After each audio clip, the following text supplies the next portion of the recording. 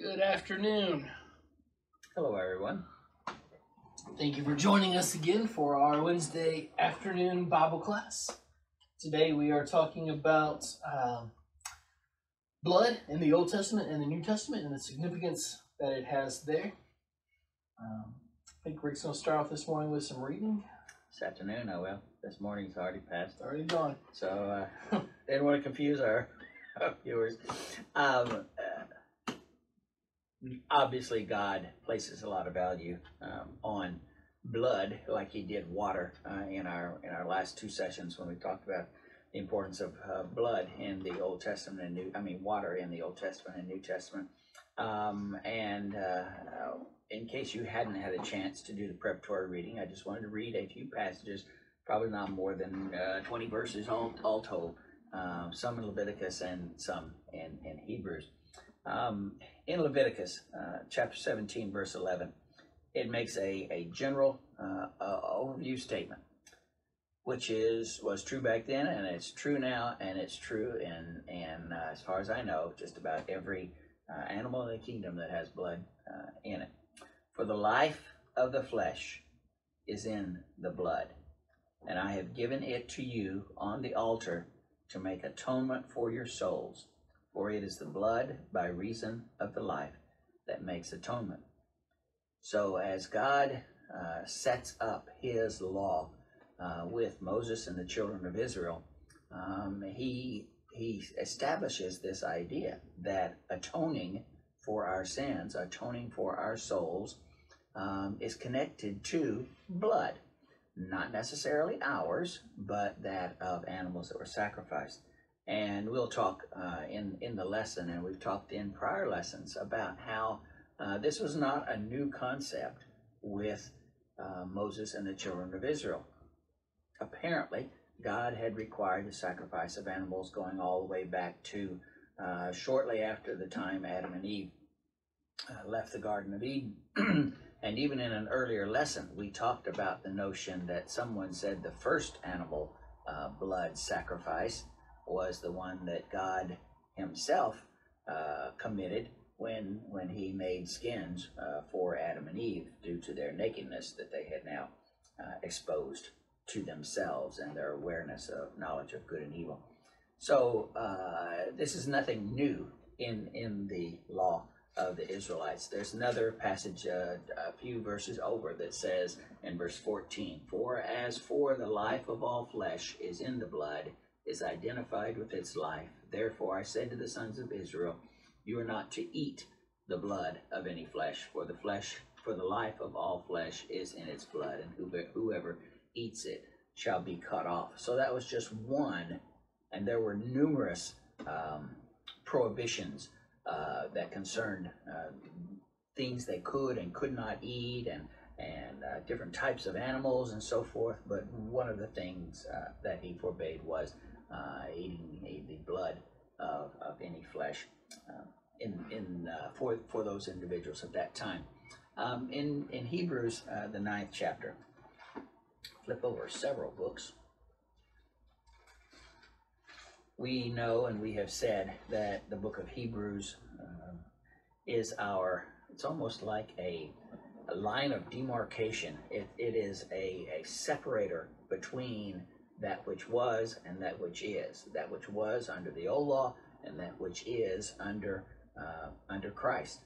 And we have a lot of comparisons and contrasts in the book of Hebrews, and we, due to our study of types, have referred to the book of Hebrews a number of times because it does contrast and show the inferiority of the type with that which now we find in Christ Himself, His life, His body, His sacrifice, His covenant, His law, and all of that.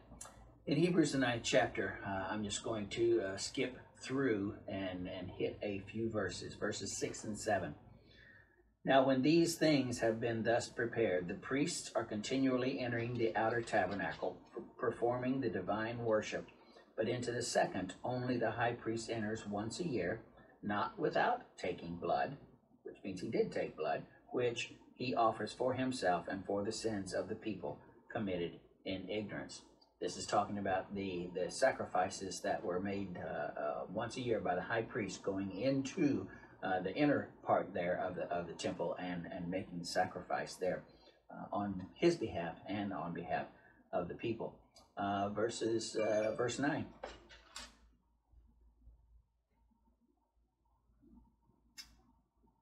Going along with this idea, which is a symbol for the present time. Accordingly, both gifts and sacrifices are offered, which cannot make the worshiper perfect in conscience. As we have said, under the old law, sins were not forgiven. Now, the forgiveness of sins is talked about and is related to their sacrifices, but we all know that the forgiveness of sins for all of mankind did not come until later on when Christ offered himself. And if you want a good verse for that, it's not one that we're going to read here. Oh, yes, it is verse 15. As we get to verse 15, we're not going to pause and pull it apart, but verse 15 here in Hebrews 9 talks about this notion of what we have labeled the blood of Christ flows in both directions. If Christ's coming forgave the sins of the people living at that time, that would have been tremendous. But we know that anyone who follows him after the shedding of his blood also can avail themselves of the forgiveness of their sins through repentance, through baptism, through confession, and all those things that we talked about last week. So the question is, what about those people who don't have a chance to be obedient to the gospel of Christ? Well, verse 15. Okay, we're going to go ahead and talk about 15 here because this is an interesting concept. It says, and for this reason, he is the mediator. He, Christ, is a mediator of a new covenant. He is the author of that. He is the reason it exists. In order that since a death has taken place, is for the redemption of the transgressions, not at that time, not in the future, that were committed under the first covenant, those who have been called may receive the promise of the eternal inheritance. So his blood was shed not only for those at that time, for those in the future, but as verse 15 says, for those that were committed under the first covenant, those who were found faithful under the old law or whatever law. Even the patriarchal dispensation had apparent expectations that God had of his people. And if people strove to and complied with and pleased God with their behavior and offered whatever sacrifices he required of them, then Christ's blood goes back and covers all of those people as well. So I'm going to just read through that when we get to 15. So I'm going to read verses 11 to 15. So the priests did their thing, and then it says, but in 11, but when Christ appeared as a high priest of the good things to come, he entered through the greater and more perfect tabernacle. Didn't go into the tabernacle of old. He entered in the one that was not made with hands, that is to say, not of this creation, and not through the blood of goats and calves, but through his own blood. He entered the holy place one time, for everyone, having obtained eternal redemption. And there's that once for all or once for everyone notion that is mentioned there in 12 as well. For if the blood of goats and bulls and the ashes of a heifer, sprinkling those who have been defiled, sanctify for the cleansing of the flesh, if that was how they got taken care of back then, verse 14, how much more? We're talking about comparisons here. The type is inferior to that which follows. How much more will the blood of Christ, who through the eternal Spirit offered himself without blemish to God, cleanse your conscience from dead works to serve the living God? Rhetorical question saying a lot more. And for this reason, he is the mediator of a new covenant, in order that since a death has taken place for the redemption of the transgressions that were committed under the first covenant, those who have been called may receive the promise of eternal inheritance. For where a covenant is, there must be of necessity be the death of the one who made it.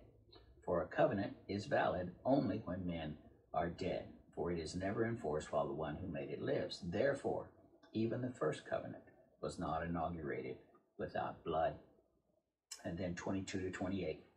And according to the law, one may almost say all things are cleansed with blood. And without the shedding of blood, there is no forgiveness. So that's why we are studying blood. Without the shedding of blood, there is no forgiveness. And why is that? Because God has set it up that way. That's the only reason that is. There's nothing miraculous about blood, the same way there's nothing miraculous about the water in which we are baptized, except the fact that we are rendering obedience to God because He has set it up this way. Therefore, it was necessary that the copies, and there's our word, I think, tupos, as a type of things of the things in the heavens to be cleansed with these, but the heavenly things themselves with better sacrifices than these. For Christ did not enter a holy place made with hands, like the priest did, a mere copy of the true, which is heaven, but into heaven itself, now to appear in the presence of God for us. Nor was it that he should offer himself often, the way they continually had to offer sacrifices. As the high priest enters the holy place year by year with blood not his own, otherwise he would have needed to suffer often since the foundation of the world. But now, once, at the consummation of the ages, he has been manifested to put away sin by the sacrifice of himself.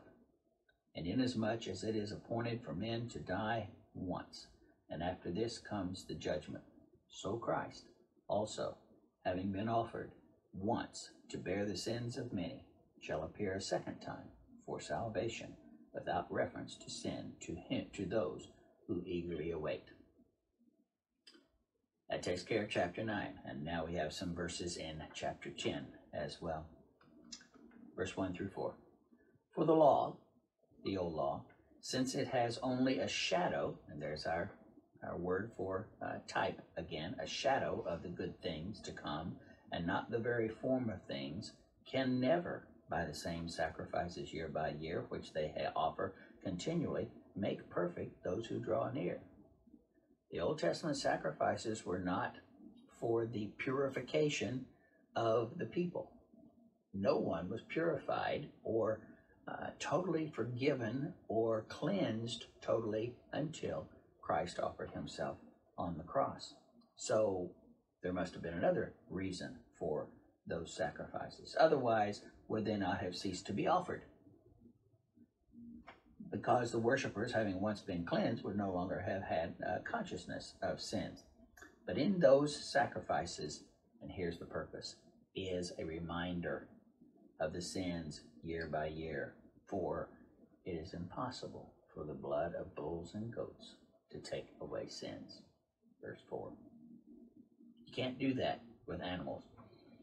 If God had set it up that way to do that, fine. But God is telling us right here, the blood of bulls and goats were for a time period, were for a reminder, were for those people under those laws, patriarchal Moses, whatever the situation was, so that they could satisfy God, remind themselves of their sins, and hope for the fact that their obedience would one day be reckoned to them as righteousness. Verse 11. And every priest stands daily ministering and offering time after time the same sacrifices, which can never take away sins. But he, Christ, having offered one sacrifice for sins for all time, sat down at the right hand of God, waiting from that time onward until his enemies be made a footstool for his feet. For by one offering he has perfected for all time those who are sanctified. Verse 18, now, where there is forgiveness of these things, there is no longer any offering for sin. Once Christ did that, no other sin, no other sacrifice needed to be made. No other sacrifice was forthcoming. No other Son of God would be leaving heaven and coming to this earth. And then the last, 19 to 24. Since therefore, brethren, we have confidence to enter the holy place by the blood of Jesus, and by a new and living way which he inaugurated for us through the veil, that is his flesh. And since we have a great priest over the house of God, let us draw near with a sincere heart in full assurance of faith, having our hearts sprinkled clean from an evil conscience and our bodies washed with pure water. Let us hold fast the confession of our hope without wavering, for he who promised is faithful. And let us consider how to stimulate one another to love and good deeds. So, with that, we have a lot about blood, and we have a lot about sacrifices. Our lesson starts out by reminding us that we have talked about blood in previous lessons. Lesson 15 talked about the blood sacrifices, connecting us, that sacrifice, to man's acknowledgement of his sins. We talked about that then. In lesson 5, where Abel's sacrifice, through that examination we determined that Abel's offering was acceptable and Cain's was not. Blood is a synonym or metaphor for life itself, Genesis 4:10. Both lessons, and Genesis 4:10 is the point where it says, Abel's blood cries out to me from the earth. So even though Abel at that point was dead, God was telling Cain, his blood is still, since it was related to his life, and since you have taken his life, his blood cries out to me. More than likely for vengeance, for revenge. Both lessons looked at these blood offerings within those contexts. So we want to go behind the scenes a little bit with this, and a little bit more depth, talk about the nature of blood, its connection to life, and why God might have chosen that entity that allows man forgiveness of his sins. Hey, move your mic up.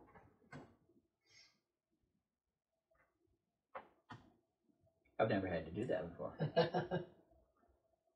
Maybe I'm just a little bit more soft-spoken than normal. I doubt that. And as we say toward the end of that introductory paragraph there, the book of Hebrews, as we just read, talks about the copy or the shadow of the Old Testament, that which was set up so that we could learn about and understand God and his relationship to sacrifices and the blood of animals there, and then coming over into the New Testament, where the shedding of a human life, a willing offering of that individual, of himself, the blood of that individual being the Son of God in human form, shows how much more superior the latter is to the former. And so by using those words, however, we do have the testimony that blood is important, and that we do indeed have a type going for us here. Normally what we do in that opening paragraph of each of these lessons, we say, type is spoken, right to us, no doubt. Uses the word type, uses the word shadow, uses the word figure, or something of this sort. Other times we're left to draw those conclusions ourselves by the depth and breadth of the comparisons that are made. This one, I think, is pretty pure and pretty obvious. So, our blood is extremely important to us, and that's an understatement. It delivers nutrients to our bodies, our blood cells, our carbon dioxide and other waste products to our lungs and kidneys and digestive system. It fights infection for us. It brings nourishment to the walls of our muscles. It regulates our body temperature. It sends hormones to needed areas. And obviously, we can't live without our blood. Blood is extremely important to us, and there are probably a lot of things that we don't even know that blood does for us. So when God created us and infused into mankind this life-giving fluid that without which he cannot live, he was setting it up so that blood would be an important piece of who we are and what we are, and then tie that back into those Old Testament sacrifices of the animal sacrifices and the offering of their blood. As we said, Leviticus 17:11 said, life is in the blood. Let me read also this online source that I found about blood. It says, blood is the life of the body. It has been recognized as the embodiment of life from antiquity. The blood carries the breath of life to every living part of our bodies as it binds the needed oxygen to its hemoglobin and distributes it to every cell. The liquid fibrous substance we know as blood is in essence the substance of our life. The properties of the blood extend beyond what even modern science can comprehend. So,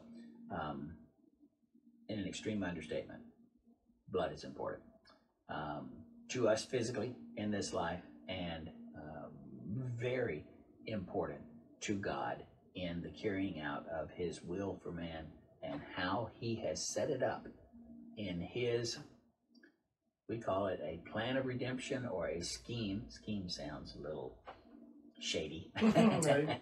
but it's referred to as a scheme of redemption. God, the way God has set it up that man can free himself from his sins is blood is in there, and it's been in there for a long time, and so God places an extremely important value on blood and refers to it numerous times in the scriptures. Do you want to say anything as part of introduction? I think it's pretty well covered. Okay. So, this connection between God and sin. Sin, I believe, correct me if I'm wrong, comes from a Greek word, hamartia, I think, a hamartia, however that's pronounced. I always heard it hamartia, probably an anglicized pronunciation of it. Means to go beyond the limits, and it is referred to as when an archer would shoot an arrow and miss the mark, go beyond the mark. That's what sin is. Sin is hitting the mark. Sin is attaching oneself to the goal. And the goal is not to sin. When we sin, we go beyond God's goal for us. And it's transgress, go beyond the law. Fuller definition or application in scripture suggests that it is an act of obedience to divine law. That's from Vine's Expository Dictionary. So sin is when we don't comply with what God expects of us, what he has laid down for us as his law. The Bible takes great pains to go into detail on this next part that we talk about here. God created mankind and gave him the freedom and the restrictions of the garden. And I've always found it interesting that God gives Adam and Eve so much freedom. Do anything you want. Name the animals. Take care of the garden. Whatever you want. Just one thing. Don't eat of the tree of the knowledge of good and evil in the garden. One rule, one forbiddance out of all the things that they could do, and that one they broke. We're all familiar with that story, but he said, do not eat of the tree of knowledge. He expects people to follow the rules that he has laid down for them. Adam and Eve, along with every other human being that's ever lived except Jesus of Nazareth, has failed in that regard. Romans 3:23, for all have sinned and fallen short of the glory of God. It wasn't talking about all of the people there in that building or that country or that time area. He was talking about all have fallen short of the glory of God and sin. And it seems, and this is the point that I was talking about, the Bible takes pains and almost goes out of its way to show us the humanity of man, that none of us is perfect. Noah was not perfect. Adam and Eve were not perfect. Abraham was not perfect. Moses was not perfect. The only one that even comes close, I think, was Enoch. And we simply don't have enough. Yeah. It says he walked with God and God took him. Okay? But all of these, several of these other people walked with God as well. And we have the passage that says, all have sinned. Romans 3:23, right there it is. All have sinned and fallen short of the glory of God. So God knows that man will sin, and he has provided a way for man to get forgiveness of his sins. The other thing about this is that God is faithful to his promises. Numbers 23:19 says, God is not a man that he should lie, nor the son of man that he should repent. Has he said, and will he not do it? Or has he spoken, and will he not make it good? Those are rhetorical questions. The answers are, of course he will. He will not lie, and if he has said something, if he's promised something, he will follow through with it. God, by his very nature, cannot lie.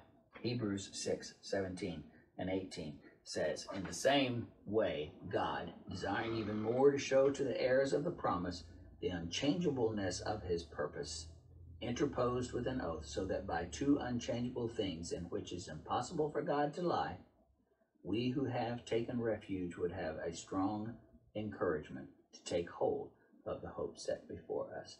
So God says things, he will comply with what he says he will do because he cannot lie. And so when we try to make excuses or hold out false hope or reinvent the scriptures to say something other than the fact that God will reward and God will punish, when we mess with that, we're messing with this passage that says God is both. He is just and he is righteous. And those two are not against one another. And it does mean that there is going to be a judgment, and he will come through with what he says and what he has promised for those who are not his. Depart from me, I never knew you. And those are going to be horrible, horrible words for a bunch of people to hear. God makes covenants with man, as we have said. We've noted that a covenant is an agreement imposed upon both sides, and both sides agree to keep on their half of the deal. God says, follow me, keep my rules, I'll bless, reward you. Disobey me and break my rules, I will punish you. This was true under any covenant observed by man, and in the Old Testament, it's certainly true under the New Covenant established by Christ, according to what we just read in Hebrews 9 and 10, for sure. So, God makes covenants with man, with punishments for broken rules, and when man breaks those rules, God cannot lie, he cannot break an oath. Man is guilty of sin for which God must account. If he's going to be true to who he is, and he will be, man transgresses God's law, and atonement must be made if man is to be reconciled back to his God. So, God and sin are two major themes of the Bible. What God has done for mankind what mankind has done in return to God and for God in rendering obedience or in disobedience on either side. And this notion that he has infused into, speaking of blood being infused, he has infused that into the conversation and into the situation through the Old Testament sacrifices, blood sacrifices, and in the New Testament, the blood sacrifices of Christ. God hates sin. God despises sin. You know how I know God hates sin? The Bible tells us that God hates sin. In Proverbs 6, it lists 6 types of sin that God hates there. Proverbs 6:16-19. And it specifies them: a lying tongue, a haughty look, hands that shed innocent blood. Just six of those that he says. And I don't know why. I haven't gone back and recently to say, well, why does he only specify 6? I think we could generalize and say, not only those. God hates all sin. Sin means going beyond God's expectation for us. And he can't just treat it casually. He can't just dislike it. Sin needs to be abhorrent to him. He cannot bend on that. And so the implication is, neither can we. When we attempt to water down, justify, in some way pass off what is forbidden in Scripture as something that's not applicable in today's world, mankind has changed, society is different, whatever justification you want to offer for saying that God's will delivered to us once for all mankind needs to be modified, justified, reinterpreted in current light. I'm not going to do that because I don't want to face God in judgment and say, that passage you said that was a sin, that's really not a sin. Things were different in our time. We had grown, we had matured, we had accepted that. I'm not going to be the one to tell God that we changed his word. And so when God says it, it is what it says. It's what he means. And it is a sin in his eyes when it was written, and it's a sin in his eyes now. God, Jesus, is the same today, tomorrow, and forever. God is the same today, tomorrow, and forever. So God is not going to change his attitude. God hates all sin. And so for us to say otherwise is heresy. It's not what the Bible teaches. Okay, there are some sins that we might classify as little sins, white lies. Sometimes we say, white lies, or just a little sin here and there. I don't commit the big ones, so I'm okay. Are you willing to face God on the day of judgment and say, we took upon it ourselves to classify the sins that mankind has committed, and some of these are really bad ones, and some of these are kind of bad ones, and some of these we really didn't mess with because we didn't think they were as important as you did. I don't want to tell God that on the day of judgment. There is another piece to this, and it's not in the lesson, but I wrote it out here in the margin, this idea that God tells us, thou shalt not. It says here in the law of Moses, the law was full of sins that people were warned against. committing. Some say that there were 613 different laws, with 365 of them, over half of them, being don't do this, forbidding them to do something.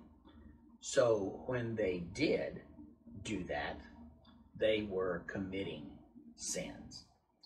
They were going beyond what he told them to, with that notion of overshooting the target there. On the other hand, there were things that he told them to do, instructions that they had, certainly under the old law, numerous details about how they were to construct the tabernacle, how they were supposed to conduct sacrifices, what they were supposed to do with the blood, what they were supposed to do with this and that and this and that.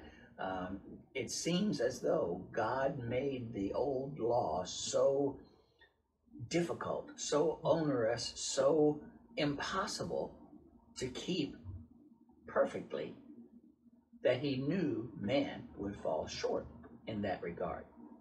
And the old law, as we have said, was not designed as that which was going to save man, especially since he could not keep it. And those passages are in there. It was not in man to be able to keep the old law perfectly. And so there was the need for that Savior, that one who would come and atone for all of those who had sins that they could not account for, could not keep, and only had a remembrance of, for him to come and offer himself and die on the cross, and then allow those people to have forgiveness of their sins. So, don't do this. They did it. They committed sin. Do this. They didn't do it. Well, how can I do something if I don't? How can I be guilty of committing something if I didn't actually do something? I just didn't do it. So we talk about the sins of commission, committing sins, and those sins that we commit by omitting doing God's will, not doing God's will. So there are those two types of sins, the ones where he says, thou shalt not, and we have those in the New Testament as well, not only under the old law. And he has others in there that we are told that we should do or must do. And if we don't do those, we are just as guilty of sin as if we had gone against his word and done something that he told us not to. Would you like to offer anything? Yeah. You don't think God cares very much about whether or not you follow his rules? You haven't read through Leviticus yet. It seems pretty clear, you know. It's true. He lays out an entire book on how to follow his laws in the Old Testament. Very specific, like you say, very arduous to keep, but he's very specific about these things. Extremely. Yeah, so I mean, he cares, and essentially he's drawn a line in the sand. Do this, don't do this. And if you do this, you're pleasing to me. If you don't do this, you're not pleasing to me. So obviously we live our lives trying to be pleasing. And we have mentioned this before, but I'll repeat it here. When God established his covenant with the Israelites, and when he gave them the law and gave them all of these rules that they had to follow, and Aaron was the chief priest, and the Levites were those who tended the tabernacle and had to carry out all these sacrifices and the caring for the elements within the tabernacle and all of these things. Within the next chapter, and I don't know how long it was after God closed his session with Moses and said, okay, now you have the law, go do it. It was within the next two chapters that two of Aaron's sons, Nadab and Abihu, didn't follow instructions. Don't know the nature of what they did. It just says that they offered strange fire. It wasn't what God authorized. And I don't know whether it was in, like with Cain, an attitude problem, or whether it was the substance or how they did it, the process. Whatever it wasn't what God required of them and had specified in great detail. They took it upon themselves to change what God had said to do. God strikes them dead. Not only does he strike them dead, he forbids Aaron and his family to mourn for them. God was sending an extremely strong signal. These two individuals gave him the opportunity to tell Moses and all of the nation of Israel, I mean what I say. Do what I say. Don't take it upon yourself to change my law. We talk also about, and this didn't occur to me until probably within the last 2 to 3 years, Day of Pentecost, establishment of the church, Christ's covenant with man from the time that he rose from the dead and going through those next 40 days or so, 47 days, whatever many days there were there, before the church was established in Jerusalem on the day of Pentecost. God set up his new covenant with man.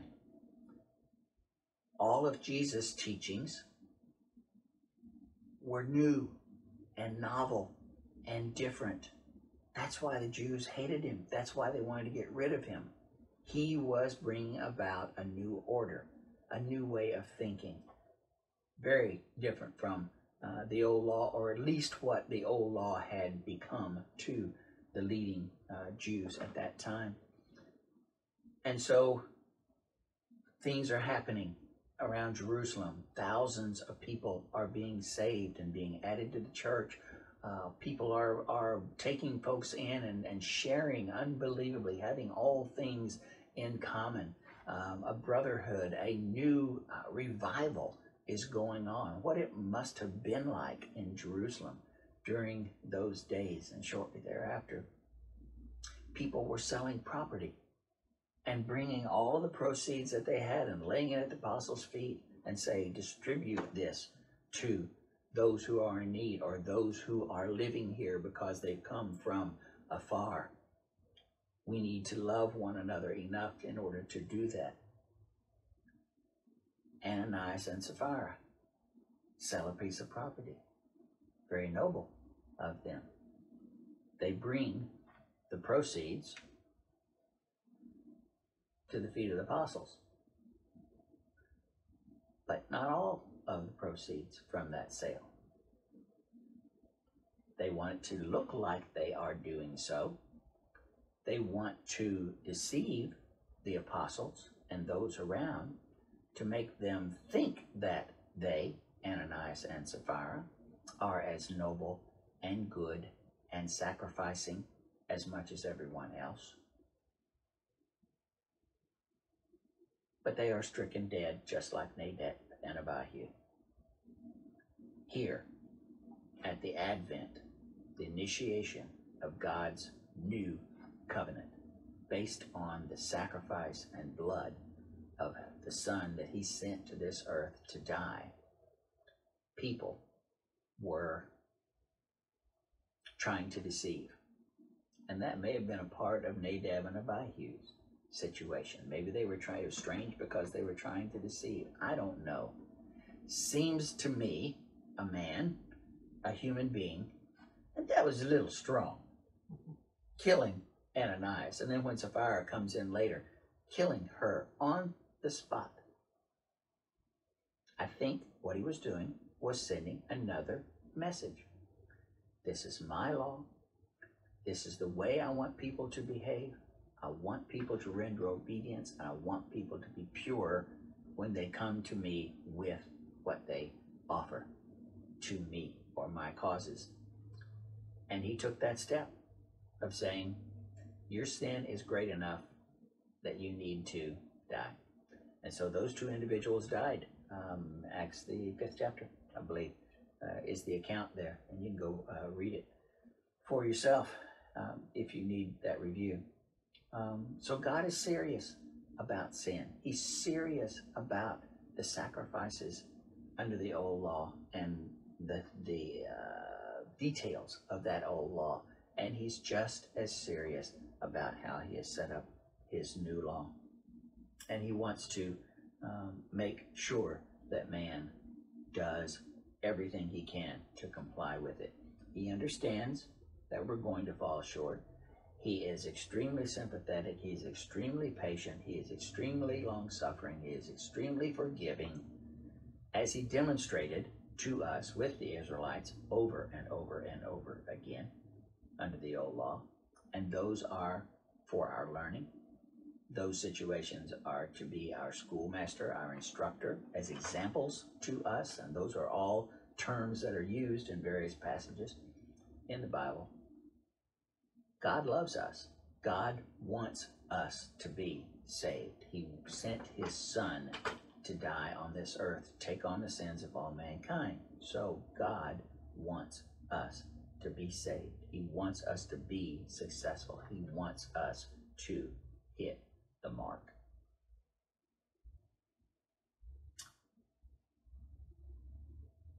And God wants man to hate sin as much as he does. If man hates sin, then theoretically he will do less of it because it displeases God. He wants to be pleasing to God, so he will do less of it. In Romans the 7th chapter, Paul goes into what seems like a more extended explanation or discussion of the struggles within himself, verse 14 to 25 there, where he talks about, and this is Paul. We're not talking about Joe Sinner. We're talking about Paul, the individual that God has set aside to be his spokesperson, his apostle born out of due time, his message bearer to the Gentile nation, with his multiple journeys that he took and establishing churches that he did, and all of the bruises and stripes and suffering that he went through on behalf of God. We think this man must have been an icon of purity. But listen to what he says there in Romans 7. Well, let's just read part of that there. All of us, I think, are familiar with it, but if we're not, this is the conflict that goes on in between a man who, inside of a man who is doing his absolute best to be pleasing to God.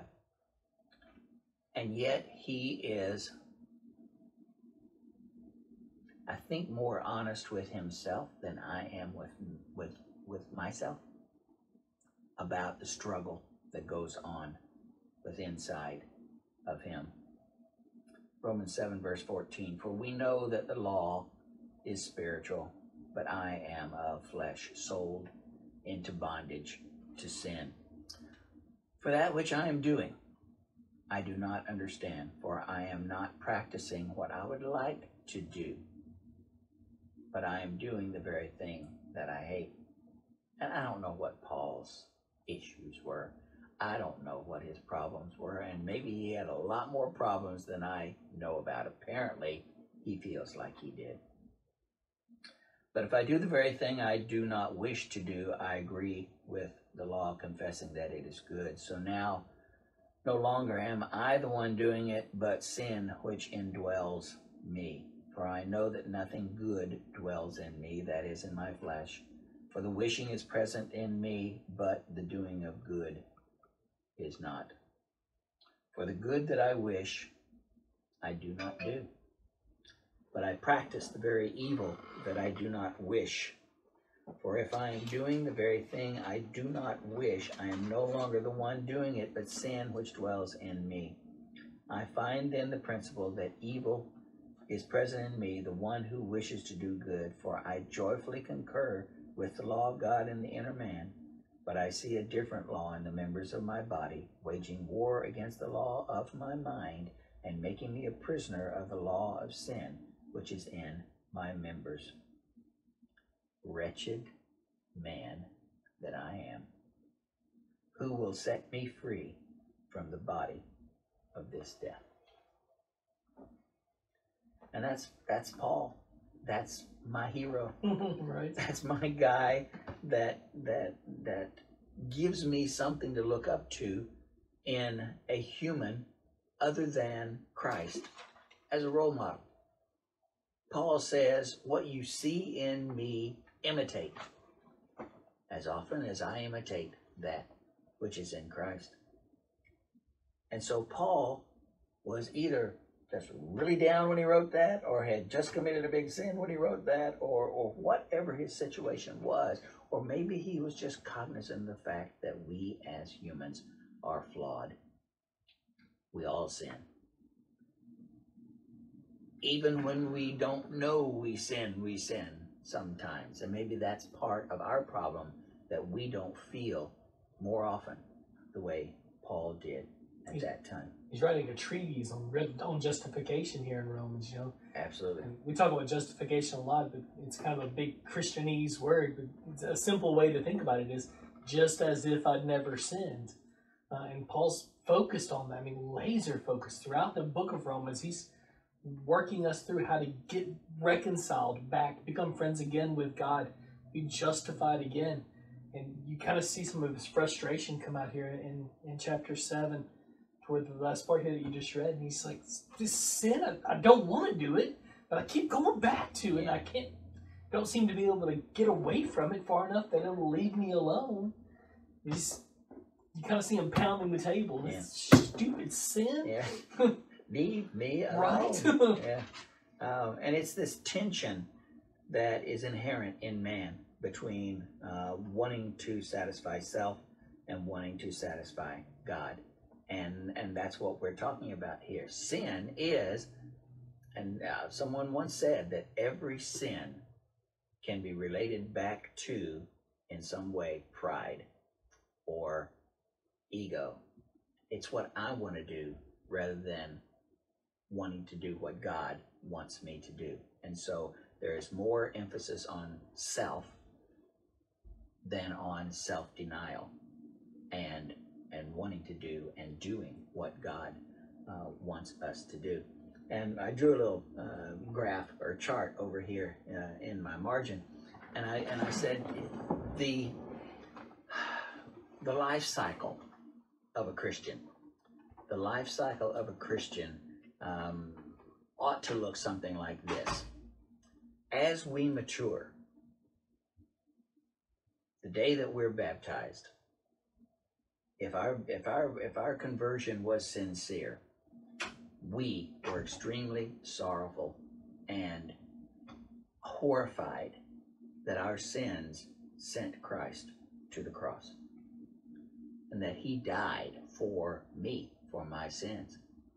And that it should have been, at least in some way, a transforming event in our lives.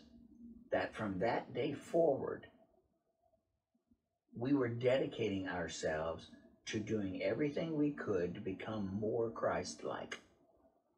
That as we matured as Christians, as we studied his word more as Christians and followers of his, as we practiced greater self-denial and conformed our will to his will, we would become more like him. And as a result, we would sin less. So if we have a chart, a graph like this, and we have our maturity going in this direction, our love of Christ, our conforming ourselves to his will going in that direction, we have another line over here which ought to be opposite that and going in the other direction, that we sin less and less. So we've got our growth as a Christian, our maturing as a Christian, our conforming our lives to God's will as a Christian, heading in an upward ray, and we have, theoretically, the amount of sin or the types of sin, the number of sins, how easy it is for us to sin, whatever, however you classify that, going in the other direction. I am sure that Paul's upward path was not a parallel line with his sins. I cannot imagine Paul not changing considerably from his conversion on the road to Damascus and his ultimate conversion to the gospel of Christ, not impacting his behavior in a way to realize, and he talks about this throughout his letters, about how many people depended on him as a figure, as the apostle of Christ, to be who he was, to adhere to what God wanted him to do. Even in prison, he was converting people. He was praying for the people out amongst the churches, and not only all of the physical problems that he underwent on behalf of Christ, but he had that pressure, that constant pressure of all the churches as well. His maturity level had to be off the charts, if you ask me. And it just blows my mind that he was sensitive enough to whatever sins he had in his life, that it was still a struggle for him to even get rid of those which remained. And like I say, he could have had a lot more problems than he lets on. But that right there tells you that, I think, and I could be wrong, but it makes sense to me, that the more you mature, the less temptation there is to sin. There are things in my life, at my age now, that in earlier times, in earlier circumstances, in earlier situations, would have been extremely strong temptations, to which many I gave in to. Wouldn't even be a problem for me now. And I'm not holding myself up as any special kind of icon. It's just that I have lived a long time. I believe in God's word. I attempt to conform myself to his expectations. And so, as a result, many of the things that tempted me in the past, I wouldn't even bat an eye if they would present themselves to me at this point in my life. I'm hoping that suggests that I am reaching a maturity level where I sin less and less. Now, it could be that I've just adopted new sins, and I still have just as many. But I'm thinking that when we are told in Hebrews the 6th chapter, verse 1, press on to maturity. Maturity for what outcome? Well, maturity so that we can be more complete, that we can sin less, that we can be more like Christ. Philippians 3, Paul says he presses toward that goal. Romans 12:2 tells us to be not conformed to this world, but be transformed, be changed so that you can pursue more of what God expects of us. And Hebrews 4:13 tells us to try to become a perfect man filled with Christ, or mature man. So what does that mean? If it doesn't mean attempting to sin less, which will make us more Christ-like, I don't know what that is. And I don't know why they would tell us to do it, to be that, to strive for that, if it weren't possible. Next week, we'll talk about the prominence of blood in Old Testament scripture. We have alluded to that in a few cases up to this point. And then we'll talk about blood and sin under the old law. That will take us through an examination, I believe, or pretty close to through examination of the importance of blood under the old law, and how we have applied that in some ways so far to us under the new law. So we're out of time. Thank you guys for joining us today. I know several people said you were having problems with the audio today for whatever reason. I'll turn it up as loud as it'll go on YouTube. So if you missed something today, you can rewatch this class on YouTube and maybe hear every word. I can clip this to my lip. There you go. Clip it to your nose. I don't think so. All right, guys. We'll see you Sunday, hopefully. Bye. Bye. Thanks.